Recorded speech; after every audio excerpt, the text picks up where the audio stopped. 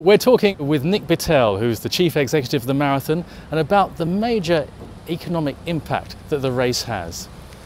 Nick, give us some figures. What does the Virgin London Marathon do in terms of boosting London and indeed the UK's economy? Well, I think most people will be aware that the race raises an amazing amount of money for charity. Last year, over £50 million was raised by the runners between them.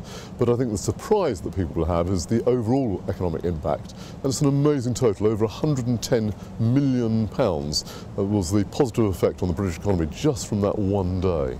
And these are businesses, big and small, who are benefiting from runners and indeed their families who may be coming from Europe and beyond to run this great race. Yes. Those sort of figures are made up of an array of businesses who are benefiting, from hotels, over 110,000 room nights for the weekend and the wider week, down to restaurants and pubs and theatres, all of whom are benefiting from the fact that we have over 750,000 people lining the streets watching the race on the day.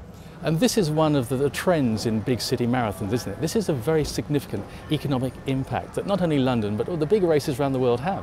It's not just the economic impact, which is very important, of course, especially now in heightened, straitened circumstances that economists find themselves in, but it's also the fact that it's the showcase for a city around the world. This race will be seen in over 160 countries around the world, and that's a rather large advertisement for the joys of London being seen all over the globe. Very significant also that this is in the build-up to the Olympics next year, and the Virgin London Marathon is part of, in a sense, the celebration of London, the capital, and Britain. 2012 we'll see an amazing year, not just because of the Olympics, but also for things like the Queen's Jubilee that will also be happening in 2012. So London's going to be the focus of a great number of celebrations next year, and the Virgin London Marathon is going to be the kick-off, I think, for a lot of those celebrations. And even though these are tough economic times for many, do you still anticipate that economic drive continuing?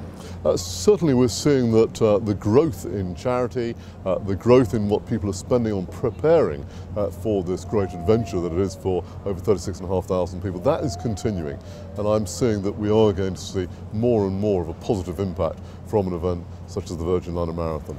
It's a fascinating insight, Nick. Thanks very much. Thank you.